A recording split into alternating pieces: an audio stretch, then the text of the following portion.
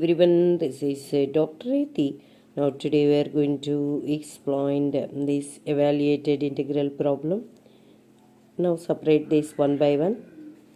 Integral of e power x minus 1 by x plus 2 by root of x square minus 1 into dx. Separate one by one here. Integral of e power x into dx.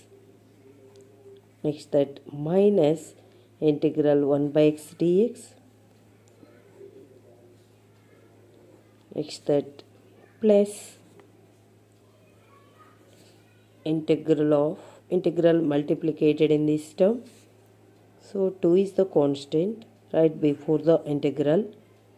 Now integrated 1 by root of x square minus 1 dx.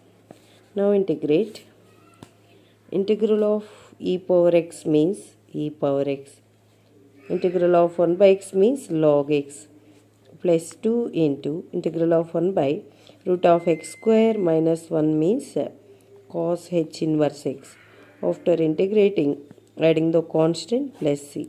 This is the solution. This evaluated integral problem. Thank you.